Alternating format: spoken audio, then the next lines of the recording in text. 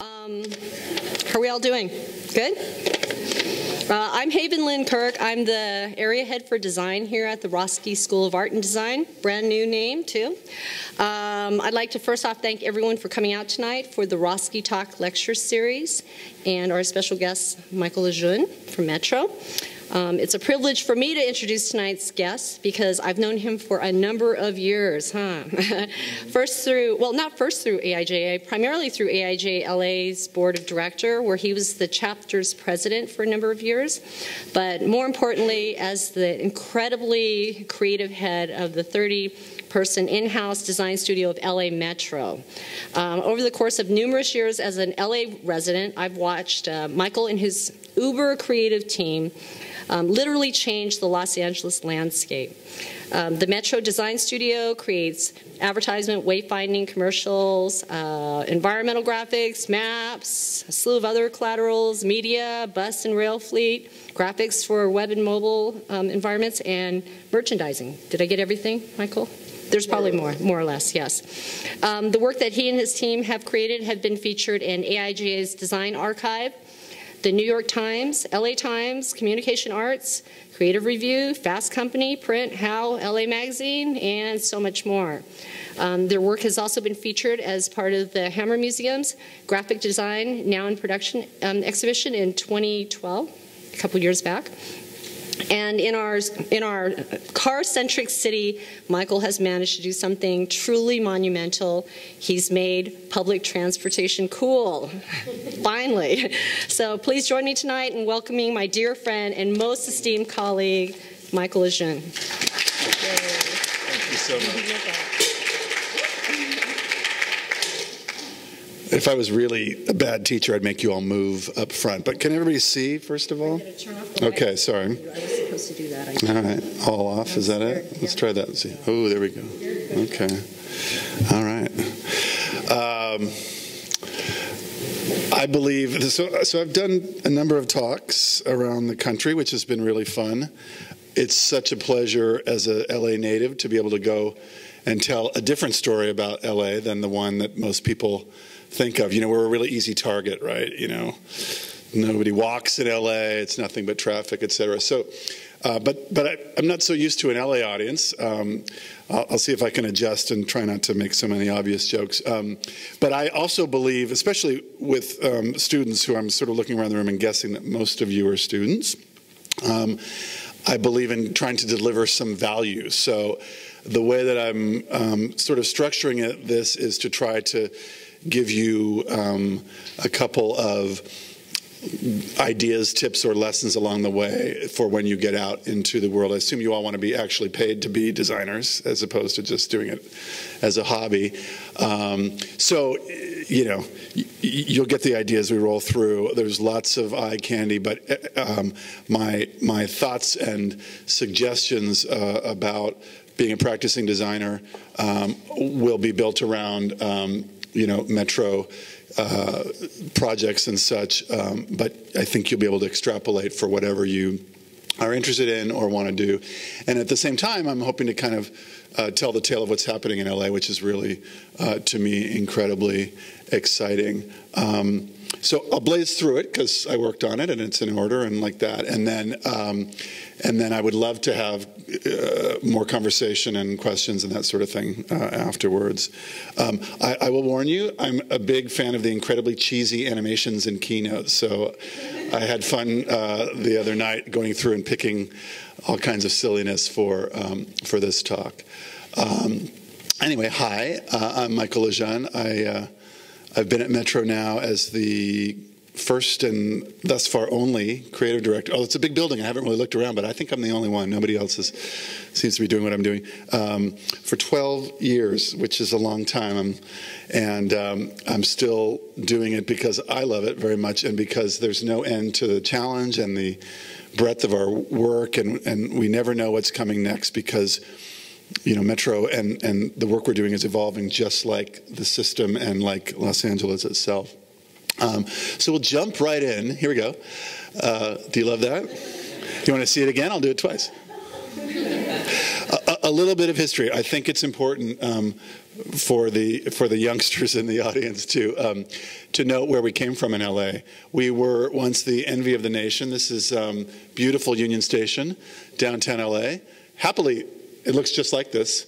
Pretty much today, not so many orange trees in the parking lot, and the cars are different, but it really is a beautiful space that remains to this day. And also, happily for us, Metro bought Union Station last year, so we own the store, if you will, and that's a really terrific opportunity. Union Station is 75 years old this year, and a quick and shameless plug: on May 3rd, I think, of this coming year, there will be, on a Saturday, there'll be a day-long celebration with all kinds of cool bands and musical acts. It's National Train Day at Union Station. You can take tours of historic trains. There'll be lots of booths and food and people playing drums and all kinds of stuff. So just sort of stick that in the back of your mind. So Union Station was the hub for transit in Los Angeles, and people would, there were no airports in 1939 really to speak of, or commercial travel, so people would take the train out and walk out the front door and smell orange blossoms and say, I'm here and I'm never, ever leaving. And it was quite wonderful. We also, as some of you may know, had one of the most comprehensive and successful transportation systems in the United States, in the red car and yellow car system. And here we see, from an unidentified date, but you can see how peacefully and pleasantly coexisting the car traffic is with red cars traveling around, and you see some foothills in the background. And it was just wonderful. And then after World War II, LA started to spread out. Suburbs became the place to be, and you could buy your two-bedroom house for maybe $12,000, $13,000 somewhere out in the environments. And one of the things that started happening was that the sort of rise of the car began to take hold. And we certainly had help from car manufacturers and from tire makers. But, advertisements like this, doesn't everybody live this way, with two convertibles and the incredible, case study house? And of course you're wearing your tuxedo to dinner, It's all so sophisticated and wonderful. And so this was kind of the way, cars and car culture were really fostered and born here in LA.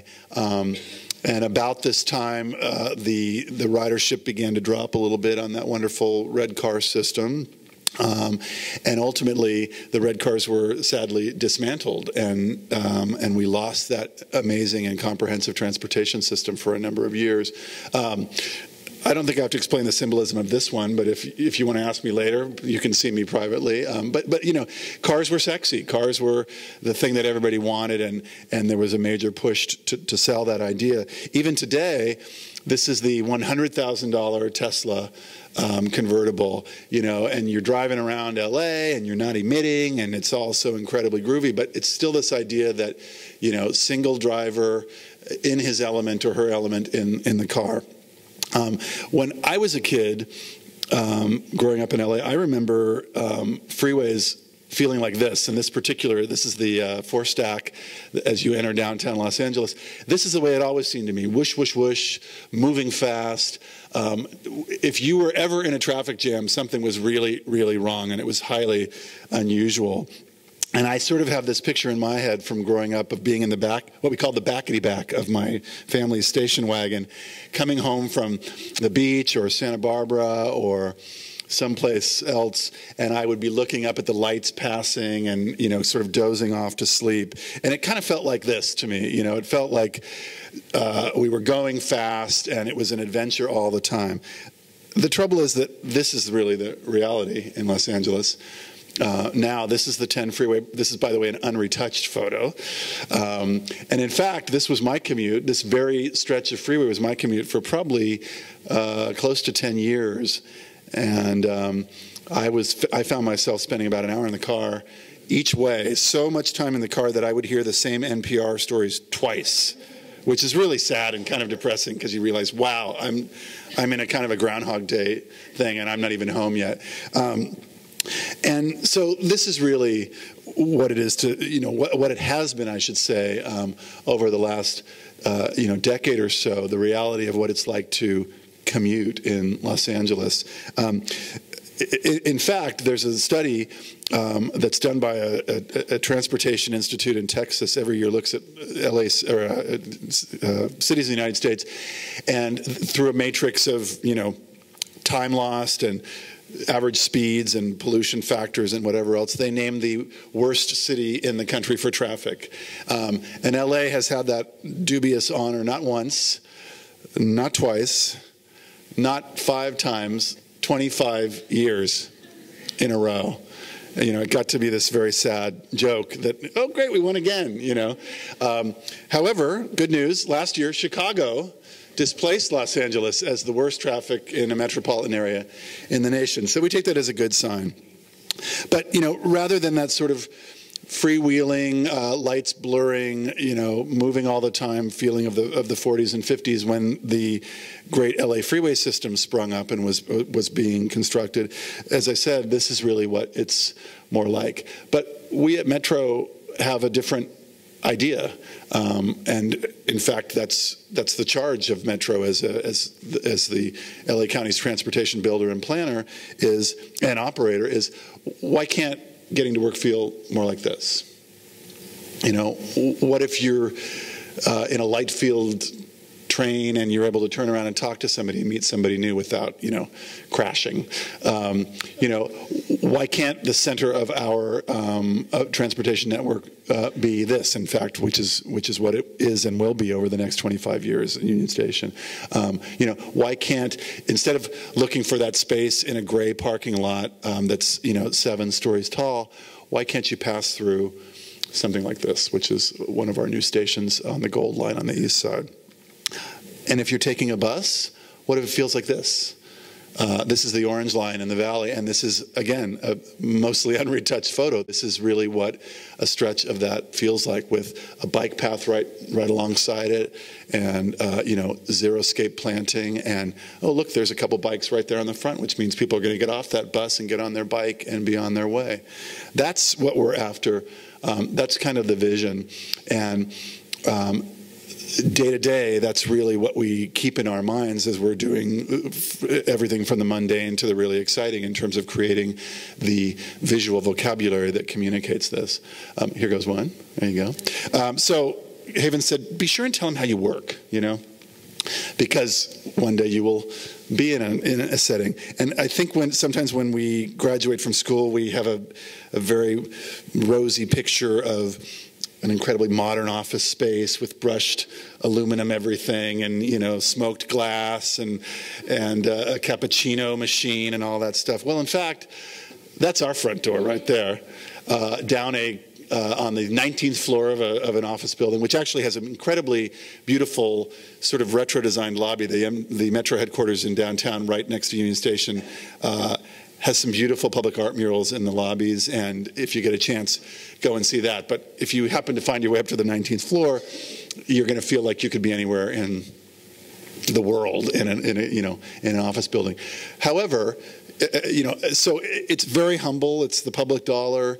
We're not fancy, but when you get inside, at one point before I started there, people would come and find their way past that door, and they would be faced with a bell, just like this one, on a counter. And the way that they asked for help design communication materials is they would ring the bell, and somebody would, sort of saunter out of their seat and mosey up to the counter and say, "Can I help you?" And they'd say, I need a brochure, and here's my floppy disk, and there's a Word document on there, and one photo, I think, and I like red, and can you make this brochure for me? So we blew up the bell.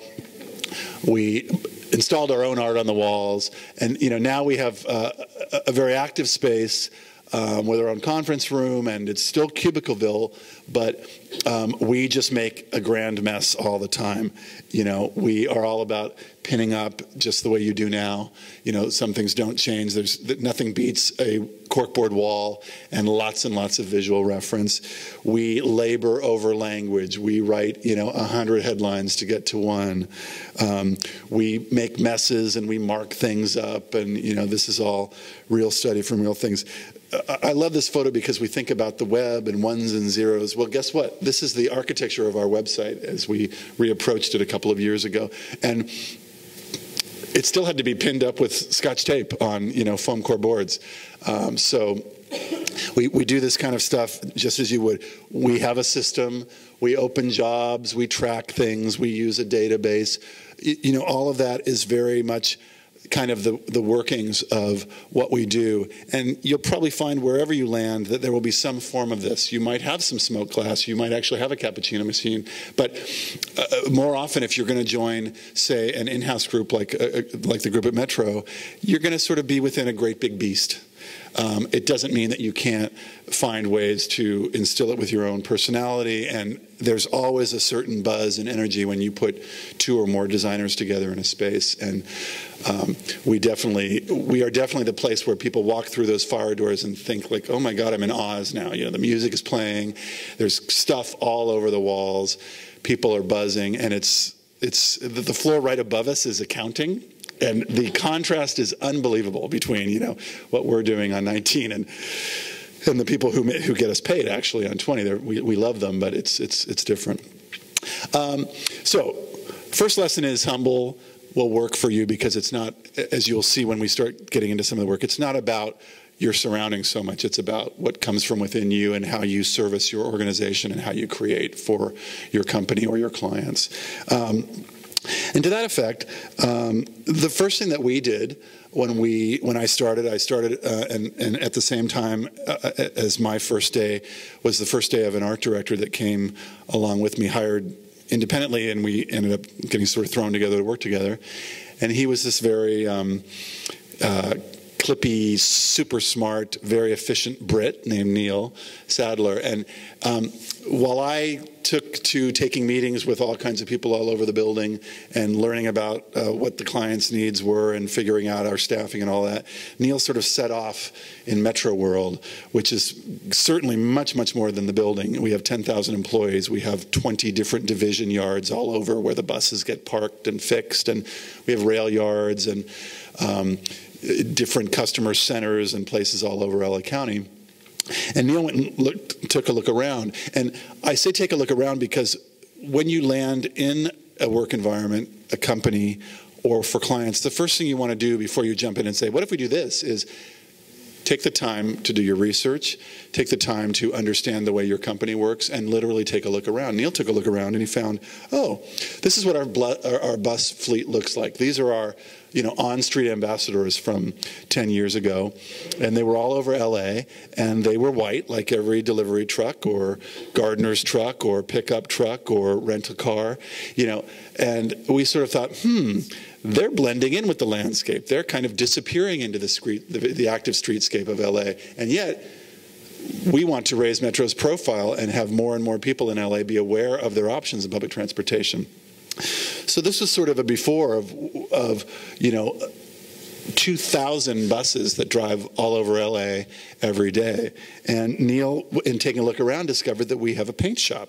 In fact, right across the street from where our building is, there's this paint shop. And when buses get in a fender bender, which you can imagine they would, driving 8 hours a day, or it's time for them to get something fixed, or they've reached their half-life and they're going to get their engine changed out, they come in and they get painted again too.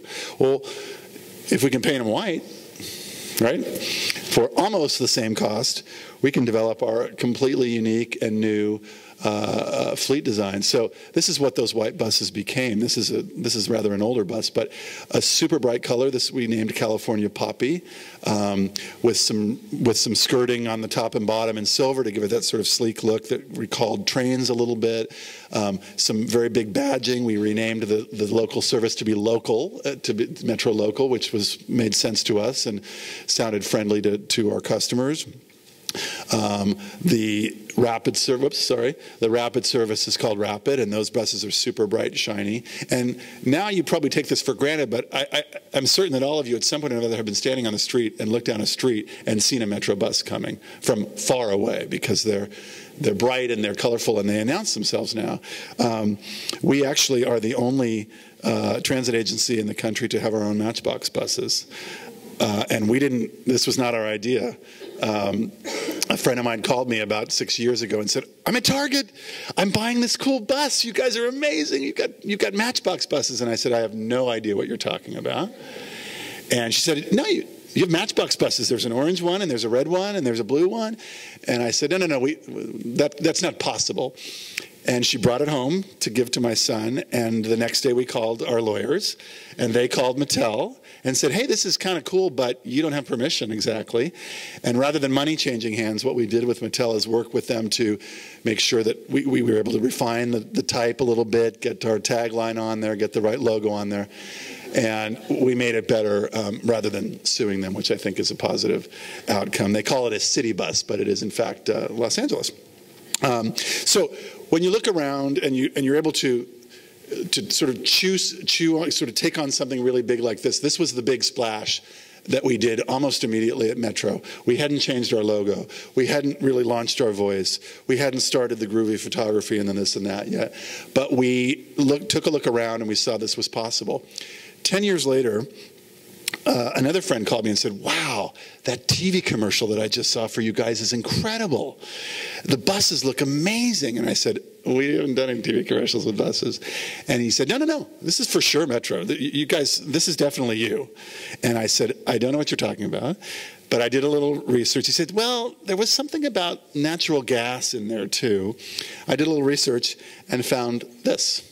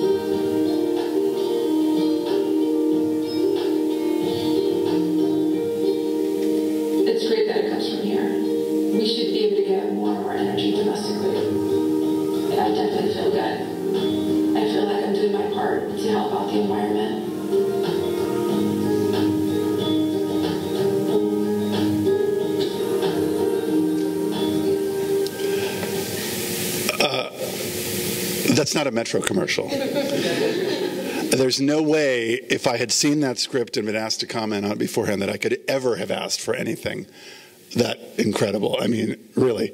And that to me is that's like the fulfillment in one certain way, if you happen to see that commercial, of what we are really after, which is that we want public transportation, and particularly Metro, to be part of the fabric of Los Angeles. And, you know, to see those incredibly well-shot pictures of our buses that we only imagined 10 years ago in a commercial that ran nationwide and, you know, puts LA on a pedestal of clean and, you know, changing what's happening in our region.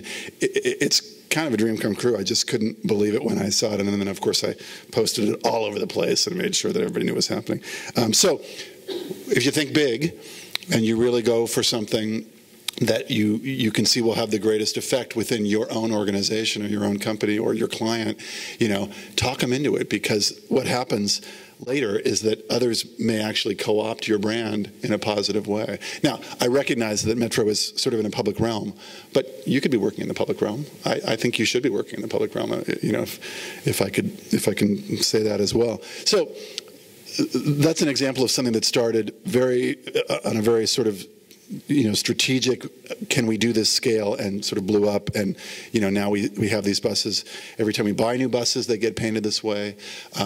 We consider the entire fleet. We have redesigned our rail fleet. You're going to see a new design coming in on your Expo Line cars in about a year or two. It just keeps rolling because you open that door and you keep going. The next thing that we really needed to do was sort of think about how to reintroduce ourselves and what kind of a position we wanted to give Metro when we are talking to our many audiences. And you've got to find your voice or the voice for your organization. It's really, really important. And I think designers are the #1 proponents, creators, and sort of water carriers for the voice of an organization.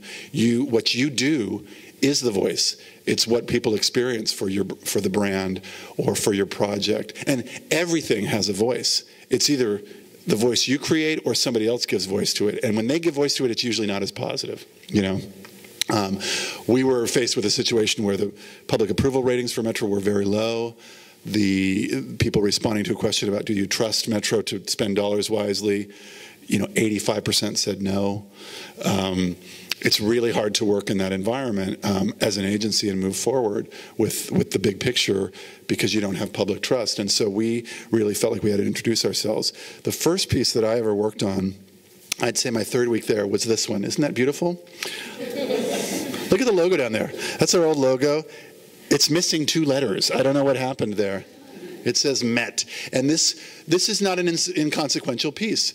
If you're driving, 200 bus lines a day, 2,000 buses, you need people to drive those buses. And they have to clear a number of hurdles. They can't be a criminal. They have to have a high school degree. They have to be able to drive. They have to have the proper driver's license. But then they have to pass tests and, have some sense of service and such.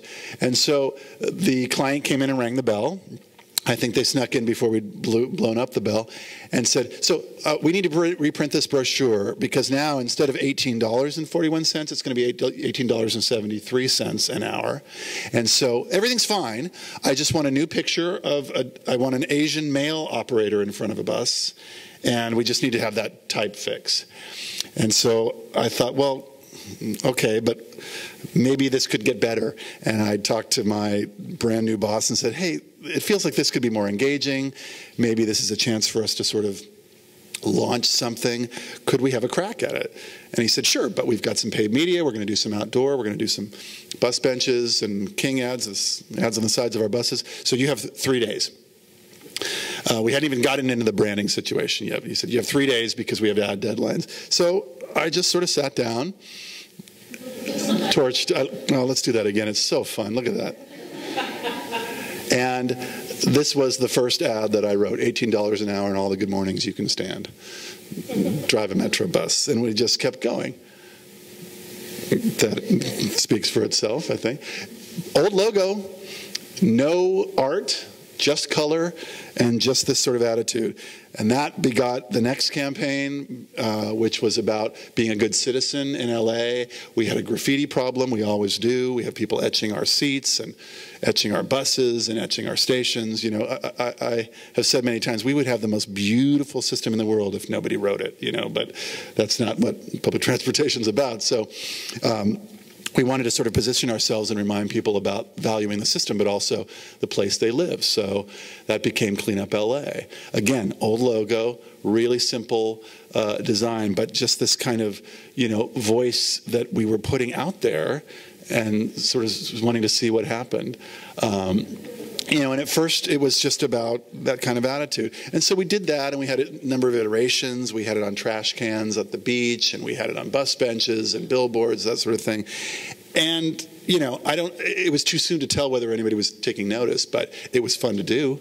It's fun to write that stuff and start to think about how that could become the way we talk. Then we got into the nitty-gritty of the stuff you guys study in school. Yes, we went to 2 typefaces. Yes, we went to a color palette and did the letterheads and, renamed some of the service and all that stuff. You have to do that. That's about systemizing. And we do something like 2,500 jobs a year.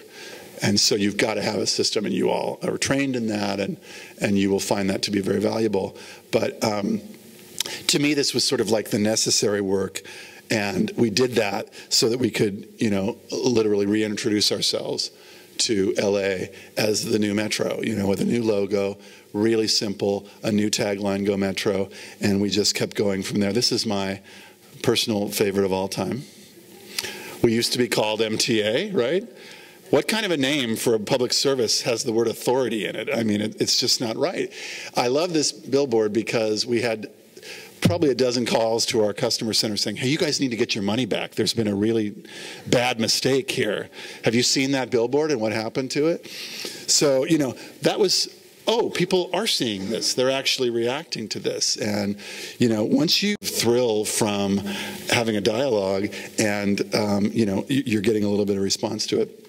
We redesigned our fare system and our passes. And these actually have ended up in the, as Haven said, in the National Design Archives in Denver.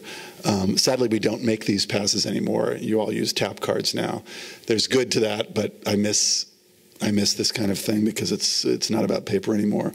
We redesigned all the timetables and made them, you know, typographically efficient, and we, you know, clear maps and color coding and all that kind of stuff. We tackled maps. We do all of our own cartography and map work.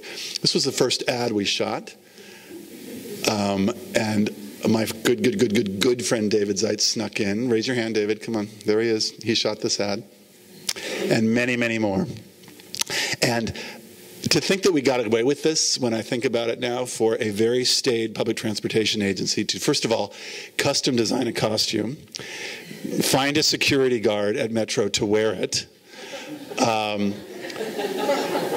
put it on in a setting on a train, and say, you know, this is who commutes on Metro. Everybody does. It's quite astounding to me because, believe me, at that time and even still, nobody's doing things like this. And public agencies have a tendency to say, what's the best practice with other public agencies? What are they doing? Let's look at what New York's doing and Pittsburgh and Boston. And nobody was, I don't know, crazy enough to do this. But, you know, we just kept going. What does it feel like to be stuck in traffic? You know? Here's another David shot.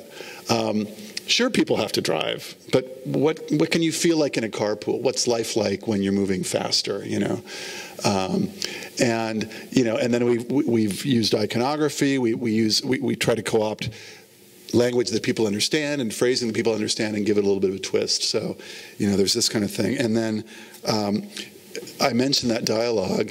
You know, this was a test we did for QR codes, which we use quite a bit now, and we love them because they're so easily programmable. But, you know, just this idea about talking to people as they're standing around waiting for their train. I also love this one because it's so LA, you know. Yes, we are obligated legally to let people know they're being filmed, and that's an important security measure, but at the same time, you can have a little bit of fun with it and instill it with the personality that I hope has now become part of our brand. There are always weird projects and weird things that happen, and this, you know, voice can happen this way. It can happen in what you experience online. It can happen in your phone, and it can happen on a TV screen. A colleague that I worked with for 10 years, Matt Raymond, who was my boss and a great collaborator, came to me and he said, so it's May. Our budget year ends in June. You all know about, well, you don't know about, you're too young for that yet, but anybody who works in the system knows you're going to spend all your money before the end of a year because you're going to lose it otherwise and you won't get it back next year. So he said, so we have a small amount of money.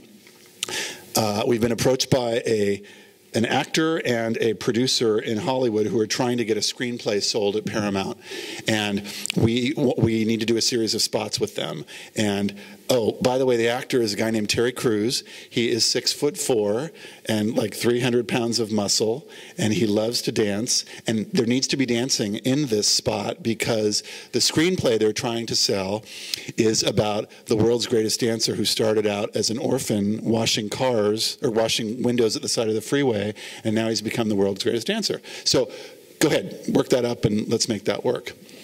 It had nothing to do with anything we were doing. And we went through lots and lots of iterations and met Terry Crews and, you know, kept thinking of things, and they didn't want to do what we thought of and we didn't want to do what they thought of and blah, blah, blah. Here's what we did, ultimately. One of 5 spots.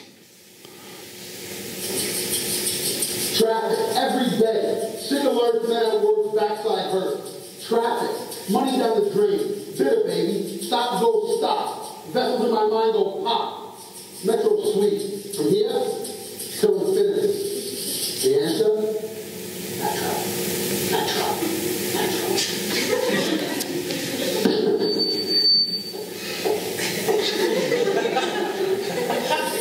How weird is that? I mean, really, it's weird. And there were 5 of those. Beat poetry. That woman played 6 instruments, and she played a different one in each one. Matt never actually showed that to our CEO. We just put it on the air. And now you know why.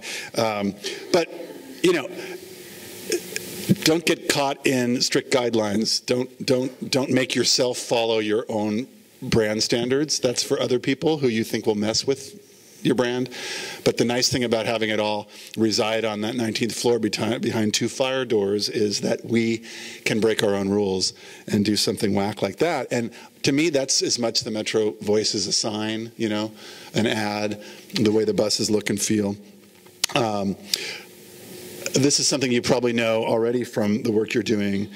Iterate, iterate, iterate. You just have to keep churning and churning and churning to get to the right solution. But once you find a solution, if you're building a brand or a product line or an idea or a nonprofit or whatever, you just have to keep going. This is a sign that used to exist at all of our Metro rail stations. It's basically required by law, and it says what you can't do. We call it the no-no sign.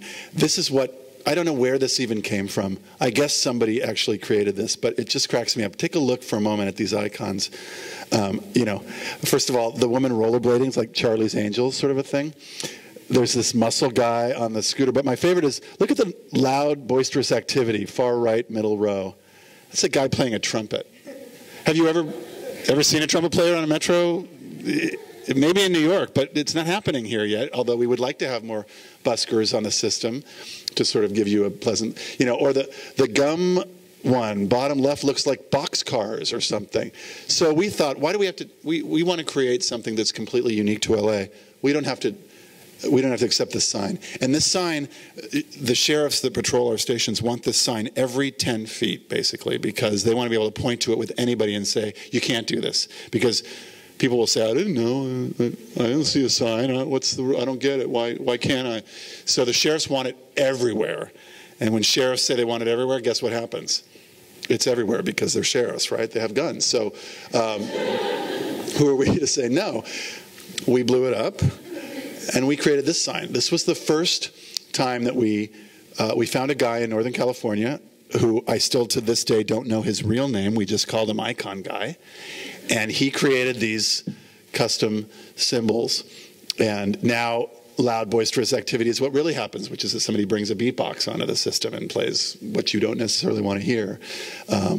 And so this was our first foray into a vocabulary that iterates and iterates and iterates. The next thing we thought is, okay, so our trains and buses arrive from the manufacturers in Alabama or Romania or wherever with all these signs on them that come with the bus. But why do we have to accept that? Why can't we make them our own? So why can't we make our own signs, you know, for the doors that say watch the gap and don't lean, and use our own type and our own icons? Well, that's kind of cool. It's starting to feel a little more like our own baby. Well, what happens if we start drawing these things in color and we expand? And instead of no, no, no, no, no, they now become things that we can use, you know, for marketing. And oh, now it's on a suite of brochures, our basic family of brochures about how to ride, bike maps, destination guides, that kind of thing. And ultimately, what if they become something where we use that funny, faceless, no hands, no feet character to instruct our own, workforce about how to lift a box, let's say. Or they can become icons on a bus. They can become a custom-wrapped bus for the Silver Line. And so iterate, iterate, iterate, and you start to take something that you own as a kind of initial thought, and you expand it to be a positive thought as well as what you can't do, and it becomes another whole part of your brand personality. And ultimately, you take the elements of that first sign and you sell it online for 20 bucks. So we kind of liked that. We thought that was not so restrictive. I'm going to tell you a story now about the importance of listening and asking another question. This story has become literally lore, legend within Metro, because it's true. And I still work almost every week with this wonderful woman And we're actively working on the next iteration of her particular project. She called me up maybe 6 months after I'd been there. My phone rang. I didn't know most people at that point. We were still behind those doors doing a lot of work. And I answered the phone. She said, "I hear you're the new graphics guy." Don't let anybody call you a graphics guy, first of all, or graphics anything. It's design or graphic design. I said, so what a way to start out. "Yes, and who are you?" And she said, "My name is Heather, and I'm working on this document. Would you have a couple minutes? I'm on 23, and maybe you could come up, and I want to ask you a question." So I said, "Sure." I went upstairs and sat down with her in her cubicle, and she pulled out this, which is the Metro's. By the way, how would you know it's Metro? First of all, where's the logo? You know, if you're branding. This is the long-range transportation plan for LA County. This is the most important document we produce. It's so important that we can't even produce it every year. It comes out about every 5 years. And what this is first of all, it's a doorstopper. It was, but it is the document that says, over the next 25 years, here's where we're going to spend all of our money. Here's what we're going to build. Here's the sound walls we're going to do. Here's the new rail line. Here's why. Here are the pie charts on how this will decrease, or increase traffic speeds by 2 miles an hour throughout the county, et cetera, et cetera, et cetera. It's required by law. It is read by every politician. It contains all of their pork, if you will, where they're going to get money for their programs in their own districts. It is the most hot potato political document. But it's also the visions. It's like an annual report and a vision statement, and it's very important because it also lays down the marker of what we say we're going to do, and then we have to do it. So she explained this to me, and she said, "Here's my question." She didn't really explain what it was. She said, "This is the document. Oh, by the way, I'm not asking you about design because we already have an outside design firm that did this one, and they're just going to do the update for us, and that's all set. But here's my question. Last time we did 3 columns of type. But I was wondering whether you think this year we should do 2 columns of type instead." Graphics guy, what do you think? And I took a pause because I had to kind of process that for a minute. I said, "Well, before I answer that question, let's talk about the document. What is this? Tell me what we're talking about here." And then we spent the next 45 minutes talking about this document, and everything that I just told you, I learned in this 45 minutes. And at the end of that almost hour, I said, "Heather, how about this? We're new in town. We're trying to make a name for ourselves. We're trying to win clients who would rather pay consultants, and be in charge themselves. What if we take a crack at this?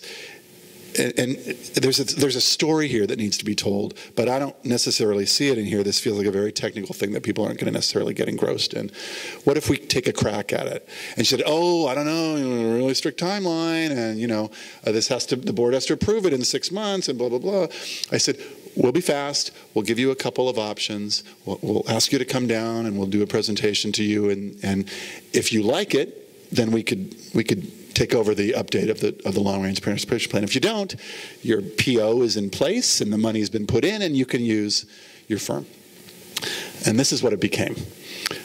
First person, from the point of view of our customers, beautiful photography, a story. What do you want? I want a better commute. I want a better quality of life. Very simple layout. The first 7 spreads were the kind of thing you flip through. All the technical stuff was still back there. We had to do charts and graphs and that sort of thing. But, what a difference. And why can't we say we're creating a better world? We are creating a better world. Let's own it, And we went through 3 rounds of presentations. She kept bringing back more people from her team. And ultimately, the head of planning came in. And then he went off to work as a consultant. And so 2 weeks later, there was another head of planning who came in and looked at all this on the wall. And we ultimately printed, twice as many as they had printed the first iteration that you saw. And that first iteration, they printed, I think, about 5,000.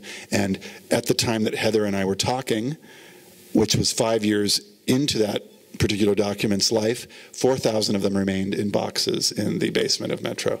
We printed 10,000 and they sold out, if you will, and 18,000 people viewed it online, which doesn't mean that it's the most revolutionary design in the world. It certainly isn't. What it means is when you tell a story and you relate to people, and you tell the important story Metro has to tell, but you do it in a way that people would want to read, more people are going to read it. And that means we reach more citizens with a very important message.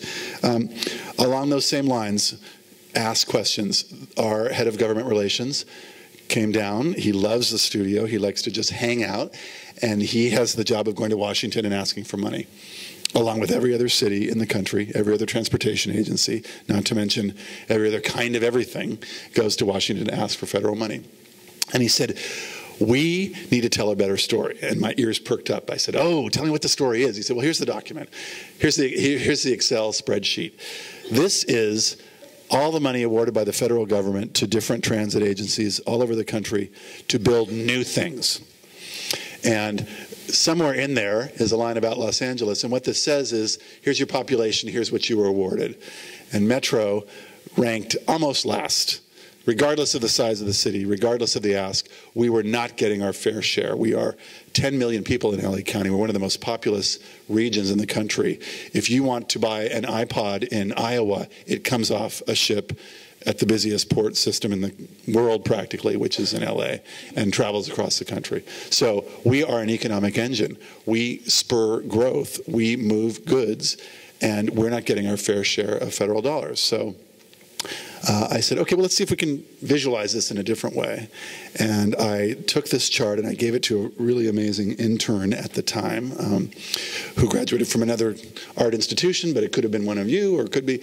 And I said, here's the story. Here's the data. How could we look at this a different way? And this is what she came up with. The green is the amount of money that different centers across the country were given by the federal government in that year. The yellow is the yellow dot is the population size. Look over there to the left. You know where LA is. Big circle represents the amount of people that there are in LA versus other parts of the country. You see that little tiny dot? We got $9.5 million for 12 million people. Let's take Salt Lake. I love that one. 1.1 million people. They got $180 million. So all of a sudden, right there you can see, oh my God, LA is huge, and yet we're getting practically nothing. And this map got iterated over 2 or 3 years' time because it was so effective at very quickly telegraphing what the situation was. And it actually became something that alarmed people in Washington because you can't ignore Los Angeles and not give them what they need, or you're going to have a real economic problem on your hands. And when former Mayor Villaraigosa had 2 minutes on the tarmac with President Obama, a scheduled 2 minutes with President Obama about 3 years ago, outside of Air Force One, he handed him one piece of paper. And that's it. So, and that's a true story because I verified it 4 times over the years. I said, Rafi, really? One piece of paper, that was it? That's what he handed to Obama. So what does design do? That's what it does. It can be one piece of paper. It's not even viewed on an iPad. It's one piece of paper, and that's the kind of thing that it can do. Guess what? We are leading the country now in New Starts funding. We are a model for the rest of the country in what we're doing. And all that isn't because of this map, but I can tell you with confidence this had something to do with it. So I think one of the things that we had to learn really quickly is that nobody cares until you make them care or you get their attention. I am really big into brevity. It's respectful of your audience to not assume that they're going to take all the time in the world to read something complex or to look at perhaps overly designed type when you're really trying to pass information to them. But you can be smart about it. You can be wily about it. This is a campaign that we did a couple of years ago that turned out to have some really great legs and to be quite different for us. The idea was we need to be the solution. But what's the problem? We can't knock drivers for driving alone. That's too personal and doesn't feel good to say you're an idiot because you are driving by yourself. But you can knock the idea of gas being too expensive or, as you'll see, a couple other things. The idea was that Metro needed to be painted as the solution. And so Matt and I were sitting in a room and he said, the problem is this, and we want Metro to be the solution. And I said, hey, problem, solution, that's opposites. That's really easy to understand. And so we started playing and we just kept iterating and this became the campaign. in a way, it's wholly unoriginal, right? It's 2 words. Everybody has that symbol in their car, right? But that's the point. We all recognize that. It's part of our life. It's part of life in a car when you're sitting by yourself. What if you see it in a different way? Ooh, wow, empty again, man. Or, you know, not one of you, less of you in your car alone, more of us. And of course, never underestimate the value of a t-shirt, right? So we did this whole opposites thing. We kept going. It's the first time we ever used black as a field color. It's the first time we ever separated the M in a circle from the word metro. You know, we thought we're never going to get approval for this. It's too stark. It's too minimal. It probably remains the most recognized and, you know, quoted sort of campaign we've done because it's so brief. It's so easy to understand. It works anywhere.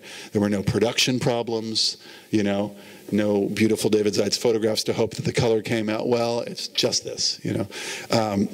And by the way, we then sent T-shirts to the winning baristas, the best baristas in LA, which were at Intelligentsia in Silver Lake. And we sent them a whole batch of them. And one day my boss walked in and they were all wearing them. So now you're part of the fabric, pardon the pun, because it's a T-shirt, literally, of Los Angeles. And another sort of dream come true. In the same way, we have tried to continue that sort of respect and brevity. Here's the new campaign that David and I shot last year. So simple, 2 words, you know. But rather than show a freeway or the idea of, you know, lanes that way, what about this? You know, how can we show the idea of savings in a different way? Because that's what happens when you ride Metro, but it doesn't have to be you on a bus. You know, the idea of our mobile apps and the fact that they help you to literally fly through traffic. You know, why wash your car when you can wash a great huge piggy bank because you're saving so much money? And, you know, we have a variety of messages we need to get out there. One of them is the fact that we're a job creator. So Metro is about more jobs. You know, it was a struggle at first to come up with this idea because 2 words is a lot harder than 10, you know, and one of them is the same word every time. Oh, and by the way, I painted myself into a real corner because that second word has to fit into a dot, a round form. It can't be long. And, you know, I have to wrestle with David and say, yeah, well, part of there's going to be great big dots, you know, that go over the photograph and that sort of thing. But I really love this campaign because it's a different way of looking at a complicated idea, which is that we're a job creator. And that in itself is not very sexy, but when you think of it this way and you get a fake pigeon to sit next to you, you know, it becomes a little more interesting, I think. The other thing that we did, and I would really suggest this for you, this is something that David thought of and helped with, but when you're doing this kind of work and you're doing it for as an in-house group, there's always a need for survival. You know, there are always people who want to go back to that agency that they can control and they have a budget and that sort of thing. So we wanted to be able to kind of internally toot our horn, but we also wanted to share a little bit about the fun and excitement of the creative process. So I said to David, maybe you could, you know, you're always taking little videos and shots of us taking the shots and that sort of thing, you know, for your own kind of chronicling. What if we turn that into something which David said, oh yeah, it's a behind the scenes movie. And he made one for us, and this is it.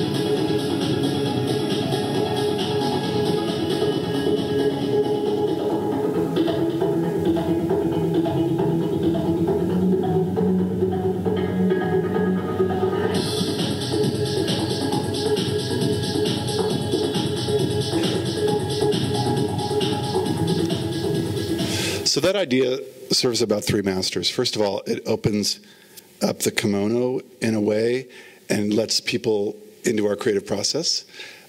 Secondly, it helps us get more people interested in being models. We only use Metro employees as our models, which saves a ton of money, but it also builds camaraderie within the agency. And we now have to literally sort of swat them away because everybody wants to be in a Metro, spot. And it also people, when you do really good work or pretty good work, people tend to think there's a button on your computer that's like, go, and boom, it just springs out, done. And obviously it doesn't. A great deal of energy and resource goes into it, and we wanted to be able to help our own agency and even people out in the world understand how that works. So this became a story that ran on our own blog, The Source, and was seen both internally and externally, and it really helped us to kind of establish what we do creatively for the umpteenth time, but also when I'm really had a bad day, I just go home and I just play this over and over again and remind myself that there'll be another photo shoot coming up, one day for me and David.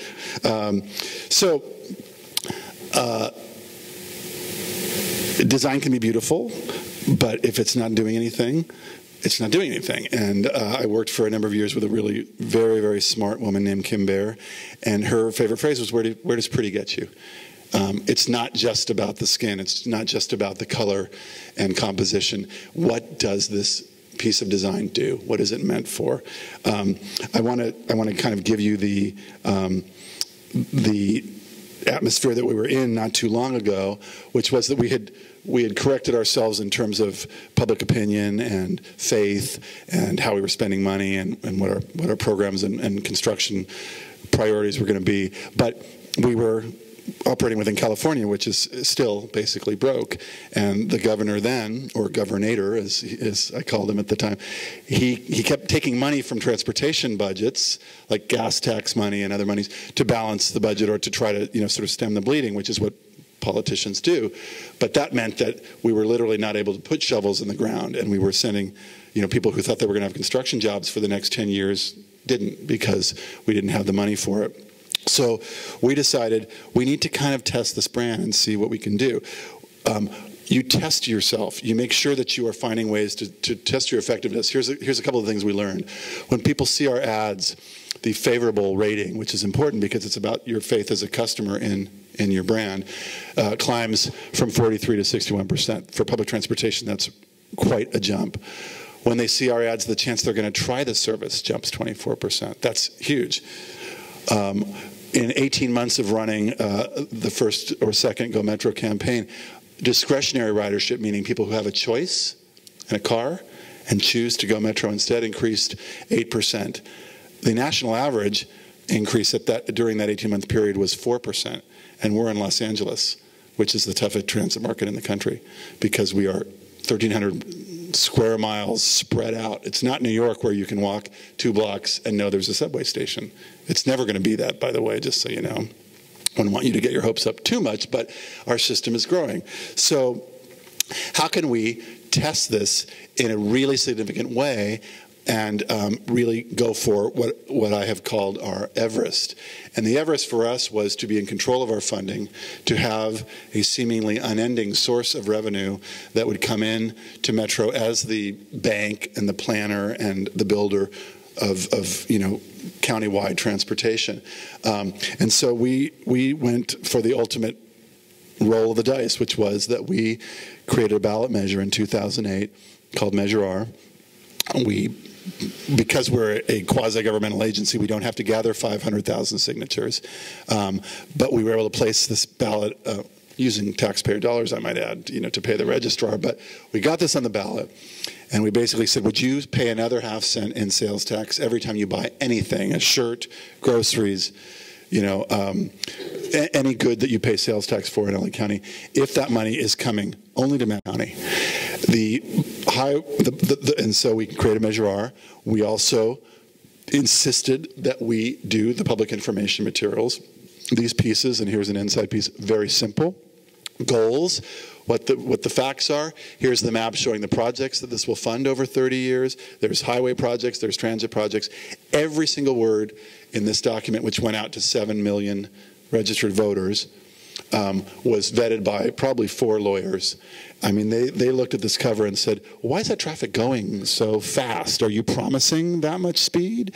You know, does that caution sign really exist? Now, is that really the way the map's going? Are we going to do it? You know, endless questions, because we could not use the word vote. We could not persuade. It had to be vetted public information, but we really insisted on presenting that ourselves, which was really important. And you may recall 2008 was a pretty significant election. Our current president was running for the first time. There was extremely high new voter engagement for young people, and people who had not voted ever or who were re-engaged in the political process were voting. It was very high turnout. We knew it was then or not, basically, because if you need to get 2/3 of voters approving of this measure, which is 66 point something %, you better go for the most voters you can, rather than, say, a midterm election like the one coming up in 2014, where the voting patterns are different. So we did polling, and we did a lot of research, and we put together these very scrubbed materials, and then people went to the polls. And here's the actual county registrar's report from 2008, in case you missed it. Yes, 67.93%. We had to get 66.6%. We squeaked by. If you missed it, let me just emphasize that for you.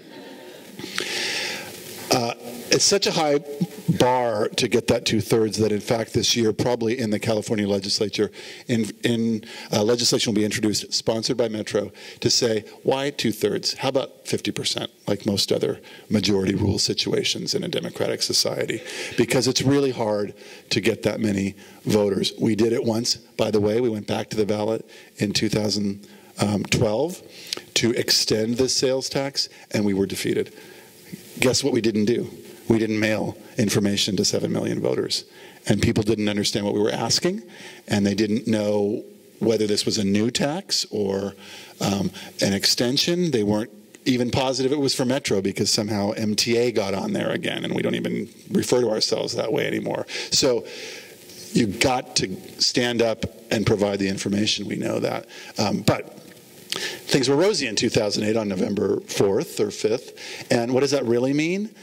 What it means is $40 billion in funding over the next 30 years, specifically for Metro to program specifically for new projects. And we're going to build 4 new rail lines, and that's why you have the Expo line opening. That's why you have the Expo line going to Santa Monica. We're going to build the Crenshaw line. We're going to extend the subway out to Westwood, and highway projects in the 405. If you've ever been caught in that nightmare, it's a nightmare now. It's going to be better, and we are really building and building and building. This presents now an entirely new situation for us. How do we communicate with these people? How do we keep the voter faith? How do we let people know that we're going to make a whole bunch of messes, but it's going to be worth it? And these are all projects that don't exist. So we went to a really talented illustrator named Paul Rogers, who's an art center professor as well. And we said, we need to start building a library of images that will represent the future. And we really wanted it to feel like something that kind of harkened back to WPA in the 30s, and that kind of, can do, roll up your sleeves, construction feeling. And now we're applying this library, just as we do with a library of photography, to endless pieces of material and situations. Come to a community meeting to learn about the Crenshaw corridor. We're building the Foothill extension in your neighborhood. This is on the 210 freeway, right where where that extension is going to go, and let you, keep going on the train rather than having to get off and face the freeway again. We have to do reports on where this money is going. We talk to our employees and inspire them with the fact that the reason you have a job now and we're hiring is because we got this passed, and this is your future in the works. We talk to our customers and say, you love riding the train, there's more rail coming. We use parking lot sides to talk about some big picture ideas. We use our own Union Station, the other side of Union Station, to sort of drum this thing up. And we also love technology and recognize that, not everybody's going to see this passing through one of our portals, but, what if we can use QR codes and you can scan something from a printed material and get all the contact information and then, be able to press a button and email, press a button and find a community meeting, press a button and call to ask about it, So this idea of, taking a look at your future in this comp, what we're saying is scan the QR code and you can see what the new Union Station looks like with a high-speed rail portal and bus located in a different place and a hotel and retail. All of these things may in fact come to pass. So that's about testing your brand. That's about putting your faith in what you've been doing and really going for something big. And then once you go for something big, if you win, you've got something even bigger. You've got job security for a good long time if you're us. Something else quite wonderful happened to me personally in this job, which was that I realized that I love where I live. I've been married for 22 years. My wife and I are both from Los Angeles. We grew up here. We've traveled. We've been to Paris, I'll have you know, and a lot of other cities. And every time we go someplace, we used to think, we want to live here. We're going to go to Atlanta and work for the Olympics. We want to live in Boston. My God, it's an incredible day in Portland today. Let's go look at real estate. We were travel lust. We wanted to live someplace else, and we never moved. And then we had kids, and then they started school, and for a while I sort of thought, gosh, why didn't we ever try something else? And it took this job and becoming part of something really big and being at the center of this nexus of money and politics and change and coercion and, solving a really big problem that I had grown up to see sort of overtake Los Angeles, to realize that, the reason I didn't move is because I love it here. And now I have a job where I can be a kind of a civic booster. And one of the things we think is really important about our work and what we do at Metro is to remind people how great LA is. And a transportation agency doesn't necessarily have that in their, brief, if you will, but we think it's important. And so, what does it feel like to go to a classic corner like Hollywood and Vine, but instead of in your car, you're seeing out the bus window, and you can go Metro to go out. Presenting the idea of taking a bus and one day, David, yes, it's true, a train to LAX, to this groovy airport to get out of town. We do this series of what we call neighborhood art posters. These are all created by fine artists, some of whom are getting something published for the first time. And we do posters. They suggest where they want to, what city they want to represent. They can choose their medium. It's either, illustration or etchings or more of a sort of graphic design approach or beautiful photography. We've done 40 of these over the last 8 years. And they really are about, A, you can go Metro to this place, but B, we recognize that there isn't one LA. There are 8 dozen LAs, and it's all about that. This is an old train depot in the valley. This is right where the Red Line terminates at North Hollywood, and then you walk across the street now and you get on the Orange Line, which is that fantastic bus that feels like a train that you saw earlier with the lavender growing along the path. But this is this historic depot from the 20s that literally looked like this for years and years and years, sort of falling apart, and yet it was now Metro property. And it's currently about to start getting reconstructed 8 years later. But during that time, we said, wait, there's construction fencing. It just looks really sad, and it's right next to our brand new stations. Isn't there something we can do? So we created this long, one of the longest piece of bannering that we have done, which was basically covering up a little bit of the blight until we really got started fixing it. But also, it became this really wonderful typographic build that was specific to that area. These are all streets in the valley, and there's some mapping behind there, and then there's factoids all along here about how Chatsworth Boulevard was named and what kind of agriculture used to happen in the valley before it became the land of 7-Elevens and whatever else. So this thing runs on all 4 sides, and what you get are people walking along to go to our from station to station or just out in the world, sort of learning something. We do this series of Go Metros where we literally show you where on the map and whatever, and of course the observatory is a sort of an obvious one. Well, what about the flower district? You can go Metro to buy flowers or to play pool in Pasadena. So I love these projects particularly because, yes, they're about a bus or a train in one sense, but they're really about LA. We, every year, one of our Metro buses is in the West Hollywood Gay Pride Parade, and we do the banner. These are Metro employees marching, and we do this banner every year, and this was one of my favorites. It's all the different colors of our rail lines just presented in a kind of a different way, and, you know, obviously the message is knocked out of that. Sorry, I had to go back because I don't want to start yet. This idea that I showed you earlier, where if you become sort of a quantity that's known to people and they start to celebrate you a little bit, that can be scary because you can be characterized. You can think of it as losing control of your brand in a way, or you can have faith in what you're doing and let it go. And a couple years ago, we concocted this idea, which I've referred to in meetings for a little while as we were sort of thinking of it, vetting it, and thinking about all the bad things that could happen as well as the good. I approached it as, okay, let's turn over the keys. Let's let other people talk or create ideas about why they love Metro. And so we sponsored the first ever Video Flicks contest. It's a terrible name, and I'm happily not claiming credit for that. But the idea was, hey, LA, this is LA. Make a 1-minute movie about why you take Metro, why you love Metro. That first year we had something like 80 entries. We put no restrictions on them. They didn't have to use a logo. They could make it, it just had to be a minute, and it had to have something to do with why they take or enjoy Metro as a service. We got all these entries, and we went through them and picked the top 10, and then we let our web audience vote. And I'm going to show you the winner from that first year. I think we're on our 3rd year this year, but I think you'll see that, again, there's no way I could have thought of something quite this good, I think, or that we could have developed something quite this good. And it's just so satisfying to have someone else create it. Oh, sorry. Let's try that again.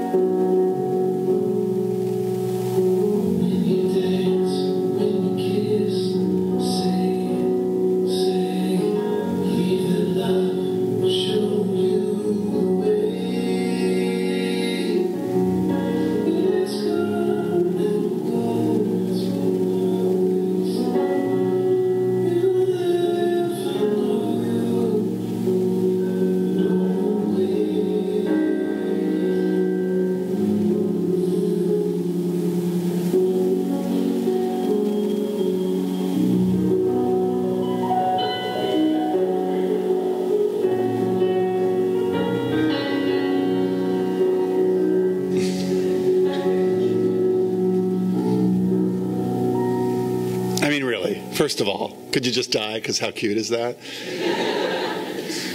Faye Kingsley is her name, and they weren't all quite this polished, I will readily admit, but she had no leg up on anybody else. She wrote this script, she cast it. I don't know how they managed to pull that off, because we didn't help them with filming. We didn't offer help to anybody.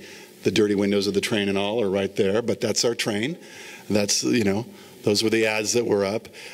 We hired Faye Kingsley after that to be on our bench of video people. And about a year ago, we had an idea for something that we had to do where we wanted to go to her and her partners on that, and she suddenly wasn't with the company anymore.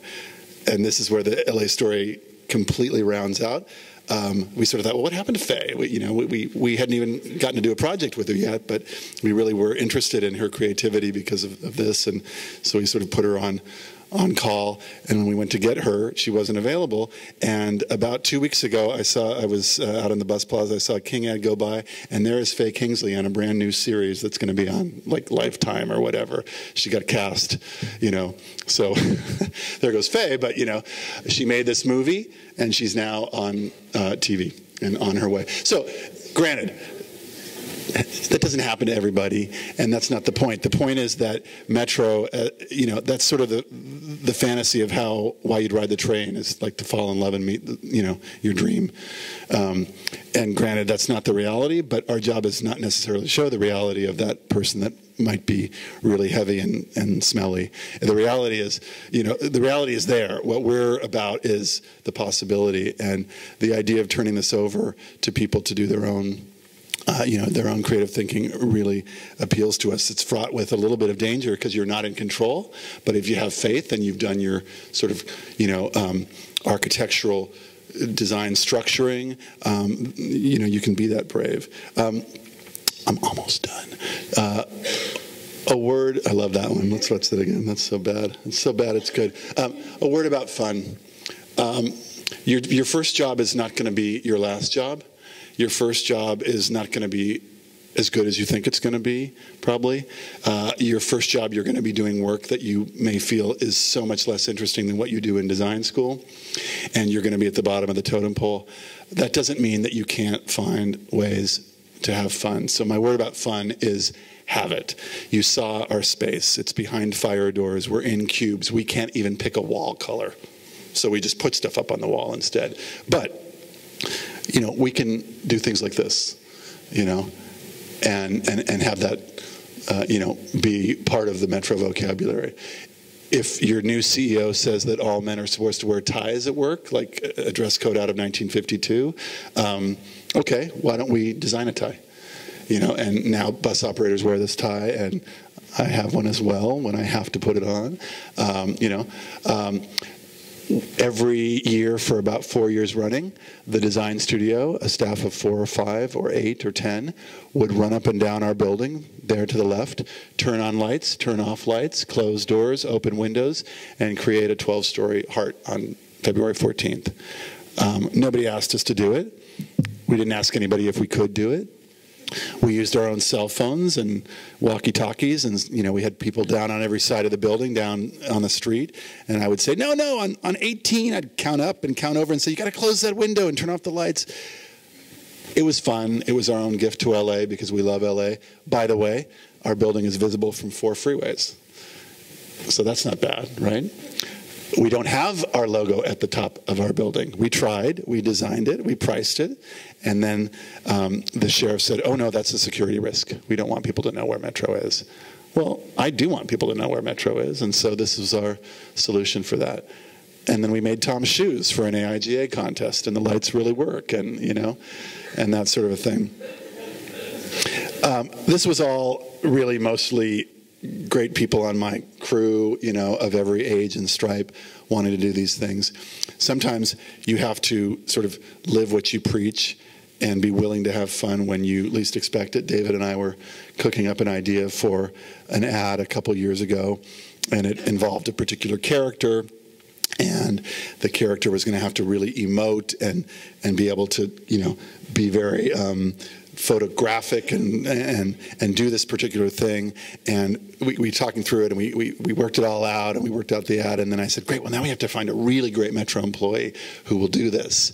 And David said, well, it's you have to do it. And I said, no, I'm not in the ads, and I think of the ads with you, but I'm not going to do this. And he said, no, it has to be you. We're doing 3 different setups in this day, and we can't run the risk of having somebody come out there and not know what to do. I need you to do what you just did for 5 minutes in this meeting, And so I spent an hour in makeup, and I said to him, you can't ever tell anybody that's me.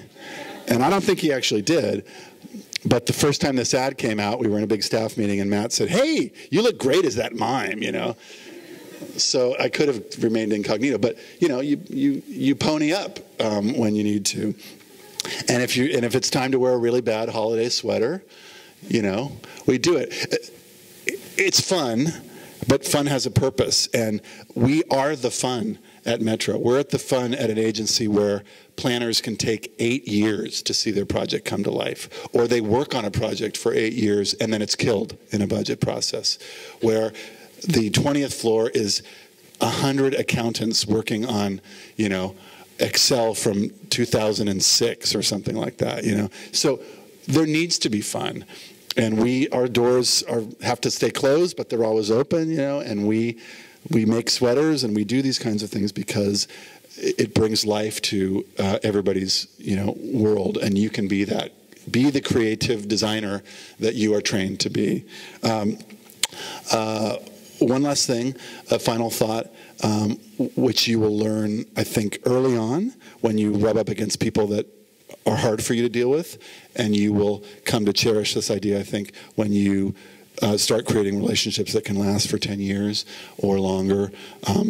But really, regardless of the work that you do, the companies that you work for, the import of it in your own mind or other people's minds, the budgets, the reach, the specificity, regardless of any of that, the thing that I have found day in and day out that really matters is that people matter most. I had this idea in my head, and I knew it because part of my job is to choose the people that we ask into our family and that we seat in a cubicle and that we work with every day. And we also have to work with everybody else in this 10,000 person organization. But a paper company put this little booklet together, and it was in one of those goodie bags at a conference. When I pulled it out, it was kind of an aha moment for me, like, that's the thing.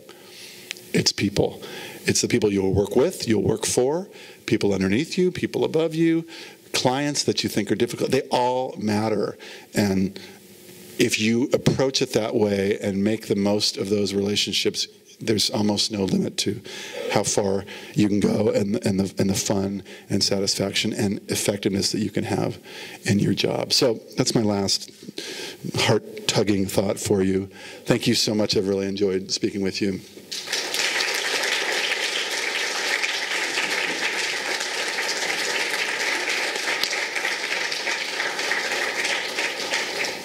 And thanks for hanging in for that long. Oh, wait, I need my glasses. Oh, okay, lights all off, all on? That was off. All on. Okay, there we go. Yep, there we go. It's, you know, late-ish, but if anybody would like to query or comment, rave or deride, whatever you want to do, I'm here for you. Yes? Have any of your campaigns ever failed at Metro? And how do you deal with that? I'm certain they have. I've blocked it out, of course. The question is, have any of your campaigns at Metro ever failed, and how do you deal with that? We move right on, honestly.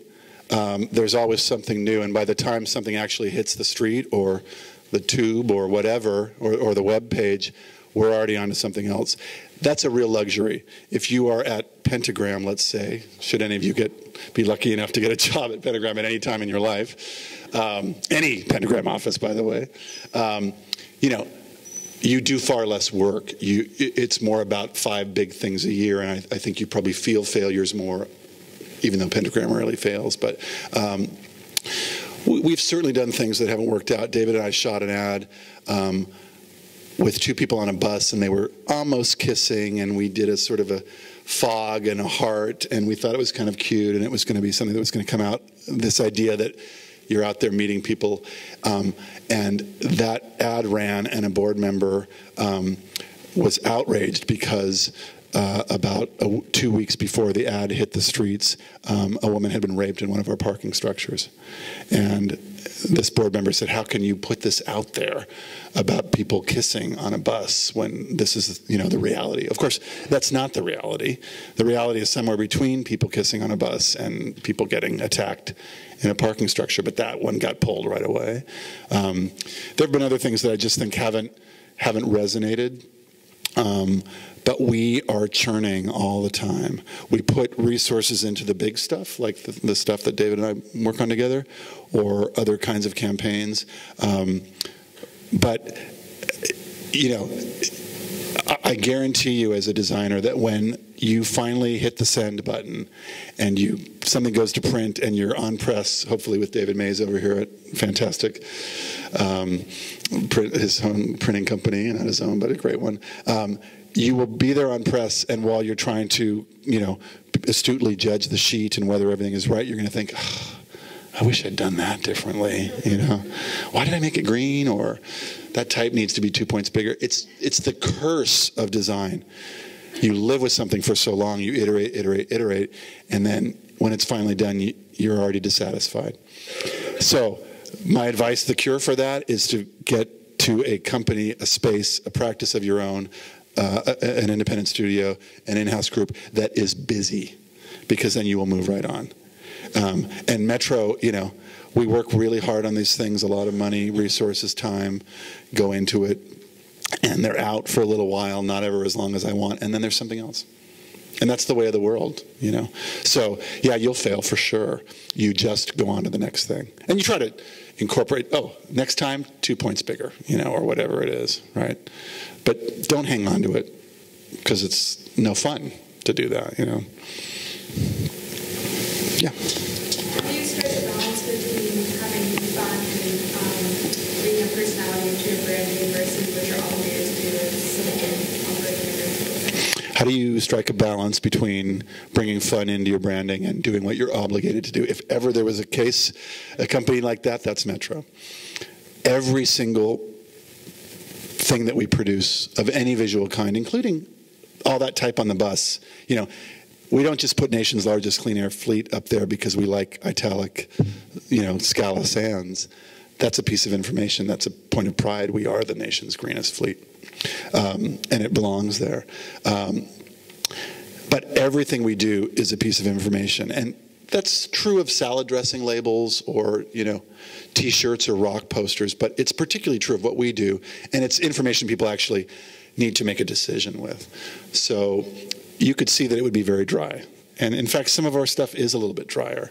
We're working on materials now for the public meetings that we're required to have because we probably have to raise our fares. It's inevitable. We're the cheapest ride in the country, and we've gone a long time without raising our fares. But we have to do it. That take one has no visual on it. There's no fun icon. There's no David Zeitz photography. Come to a public hearing on fare increases because it's bad news. And so you have to know when the fun is appropriate. That's not a happy situation, but it's a reality. Whereas if you're trying to get people to try something or think of themselves on the bus when they wouldn't, or the very idea of public transportation in LA, that's where you bring in the fun. And you look for ways to do that in things that don't even necessarily need it, because anything that is more sticky and engaging is going to get a longer read and more of the mind share. So we balance that. But I truly believe, I remember giving a talk in Boston a couple of years ago, and afterwards some people come up to ask me a question or say thank you, or boy, that really was disappointing, or whatever they said. And there was this person who literally looked like they were going to start crying when they finally got to the front of the line to say hello to me. And this guy said, you know, it's really great what you do, and you're so lucky, but I work for the Social Security Administration. And I'm the only designer. And my boss has been there for 32 years, and he won't do anything new. And there's no way that I can ever even, you know, this was just a depressing hour for me, basically. I sort of took that in, you know, mirrored that a little bit, as one will do. And I didn't want to sort of get in his face, but as I was riding home in the taxi, I thought, God, if ever there's anything that needs a redesign, it's Social Security. Every single citizen of the United States is a client, right? We're all customers. And I've started to get those notices. They're not that easy to understand, you know? If banks put $1 million into, you know, Landor redesigning their materials, why shouldn't the Social Security Administration? And that's the guy that's going to do it. You turn that depression into energy, and you just don't quit because you know you're right. It should get better. and it reaches every U.S. citizen. So I wish I'd taken his card, because I would still be to this day calling him once a week saying, so how's it going? Have you made any headway? Is the guy dead yet? You know, are you into your redesign? It can happen. I don't mean that that should be fun, but it should be better. Everything can be better. Everything can be better. Yeah. Oh, I just have a question about, at the beginning when you were showing that ad with the woman who was like $18 an hour. Yep. They said change it to an Asian man. Mm-hmm. Do you find yourself having to navigate issues of like race and class when you're portraying people Sure. with the metro, and how do you have that conversation, think about that as like a public? David, do we literally count the white guys that we have in our ads? Or are there enough women? Or, you know, in LA, it's not even as simple as we need an Asian and a black and a white. It's like you think that we've cast somebody and we sort of think perhaps they're Asian and they're actually Filipino or they're Pacific Islander. LA is everybody. And that's what I love about it, is we sort of, in a way, we're not as beholden to those kind of, really they're stereotypes of like you need this and this and this and this. What we need is just men and women of different colors. We don't actually know what their heritage is. It's LA. I mean, you know, there are people in this room, I'm sure, who have this kind of a father, this kind of, you know, and that's what makes it fun. We have to watch the white people a little bit because that's an obvious, you know, thing. But we do have to do that balance. It's really easy at Metro. We have 10,000 employees, and they are an absolute mirror of, you know, I could find a pygmy, you know, Pacific Islander who's had a sex change, and they probably work at Metro, you know, and we can cast them in and out. Can we edit that, by the way, and just take that out? But really, there's everybody, and they all want to participate, so it's really fun. And you know, we just try to get really cool models who are enthusiastic and fit the part, and then what happens is it does look like LA, because it is, you know. But yes, that's about casting. We have to translate things into 8 languages sometimes. Try putting 8 different languages on a rail poster, you know, where you can't drop a word. And we don't even typeset that stuff. Like we send out and Tagalog comes back in the InDesign file, you know, and Mandarin and Japanese and like we typeset the Spanish, and that's all we can do, you know. So we are a public agency. Your money. Everything we do is your money, and it has to reflect. And there's incredible ADA requirements on everything we do, and fairness issues, and all of this. It's a very rigorous, unique design challenge. But it's just a challenge like anything else. We can make it look good. We can make it more readable, you know, even in Tagalog, which, by the way, is a Pacific Islander language, I come to know. Whenever someone comes in to do an assignment, like, how long do you usually spend like, on the project?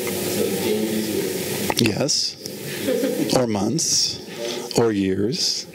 They're all different. I mean, we do things in a day. We recently did an accounting for a reason I don't need to go into, but we have a new chief in our group who really wanted to come to understand why we do some of the jobs we do. Are we concentrating our energies and our resources on the big stuff, or is there a lot of little stuff? Because we're truly full service. We do, you know, resolutions for when someone retires and they're going to get recognized at a board meeting. We do a resolution, you know, that kind of stuff, as well as ad campaigns and signage and maps. So we did a total of all the jobs we've opened since the 1st of January, and it's now basically, it's a 1 month's worth. We opened 250 jobs in that time. A third of them were hot is what we call that.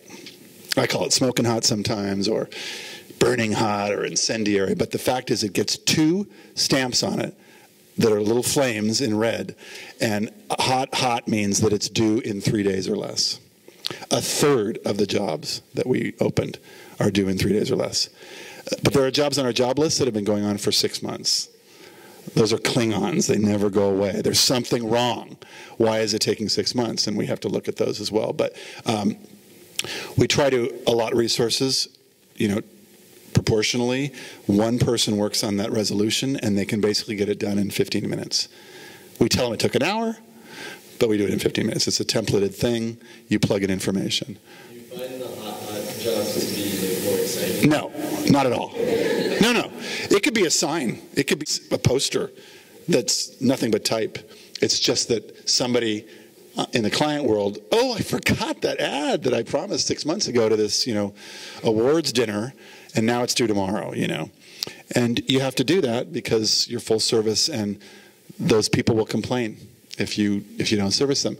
But we're working on a new bike campaign now, and that's pretty fast in that we've got to have it from concept to completed art in about 3 months' time, because there's media being purchased and you're going to see it on a billboard in May. We're in our 4th round of design. Every designer in the studio is working on it because they want to, and it's fun and interesting, and it's going to be out there, and it matters. And we can legitimately put all those people on it, in the early stages where we're really trying to nail that concept. Ultimately, one person is going to do all that production, but we need as many, darts thrown up at the wall as we can get. So everybody works on it at that point. Does that sort of get your question answered? Anybody else? Okay. Sure, why not?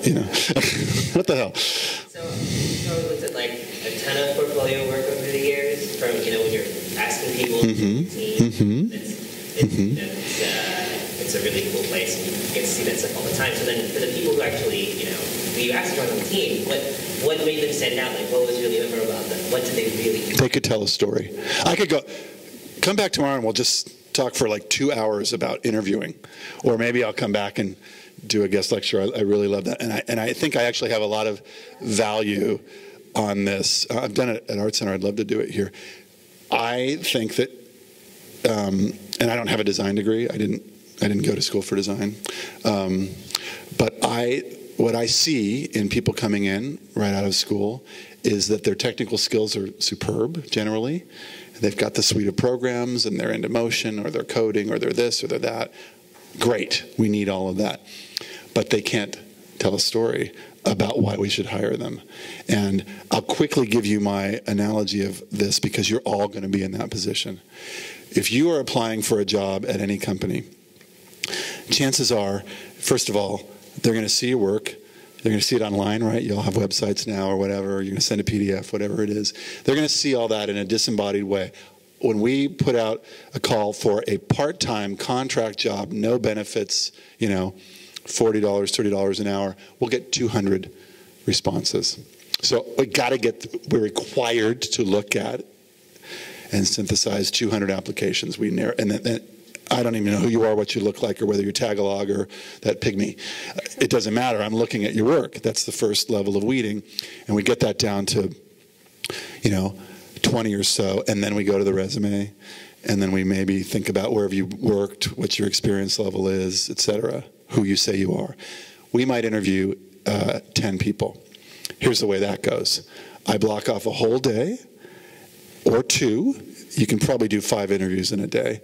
I'm doing nothing else for that day. I'm not getting any other work done or answering phone calls or emails. I'm in a room with you, and then you, and then you, and then you. You all look the same to me. You're not the same, but I can't remember, oh, the guy in the pink sweater, oh, he did that thing, that really cool project, but no, that was actually the woman who's, 7 feet tall. The point is, your responsibility is to come in and tell a story about yourself, so that I will absolutely know that you are the one who did this work, and here's why you did it, and here was your involvement, and here's why it was important to you, and here's why it solved the problem. And it's not about flipping through your book and saying, and then I did this, and then we did this student project, and then here's this thing. They all blend together. And believe me, if you're the 7th in a day, I'm tired. And it's 4 o'clock and you're tired, and I am confusing people. But if you tell me a story about you and your passion and why you are into design, and most importantly, why you are sitting across the table from me and why it has been your life stream to work for Metro, I will remember you, and you'll probably get the job. Because by the time we're seeing 7 people, all the work is good.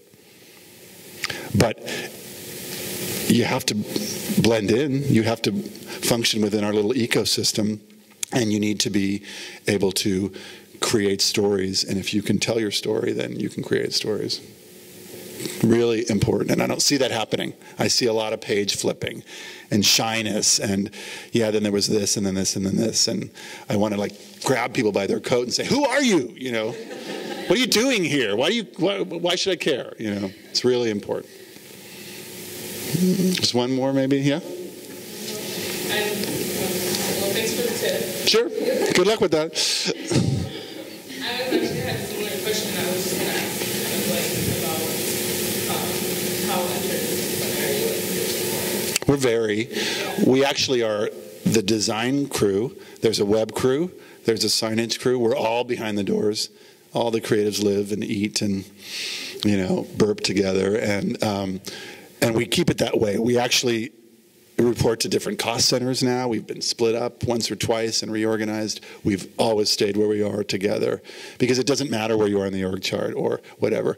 Creative people need to live together.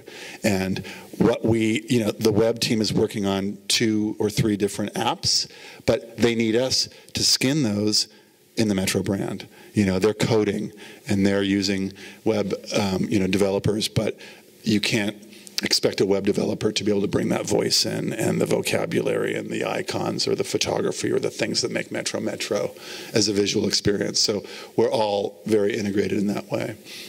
You know, and signage is about voice. What's the least number of words that you could have on that sign? Does every word matter? How big? How small? You know, what's the accompanying color palette? All these things are really important, and so we really work together on all that stuff. Everybody has value, and it's more fun. You know, there's a certain sort of nerve-wracking thing if you're developing a signage program that is going to be on the expo line and it's going to be like $1 million worth of signage.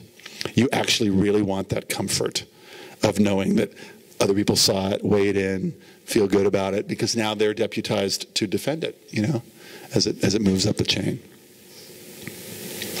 Yeah. Just out of curiosity, who designed the Metro card? Because I feel like you, like as Metro teams, you guys like... Oh, the tap card? Yeah.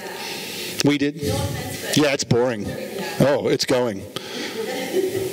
Here's a tip. Buy another one in May at any ticket vending machine. I know it costs $1. And you will get, or on board a bus anywhere in LA County, and you'll get a commemorative Union Station 75th anniversary tap card. One of 3 that will spit out of the machine at random. So you got that, and they're limited edition. They'll last for about a month. We're 300,000 of them, but they'll be gone. And we are redesigning that card. I actually know what it looks like. I just can't tell you. You'd have to kill me, of course. But it's going to be better. That card is 9 years old, and it's high time. Nothing should last 9 years, so I promise you it'll get better.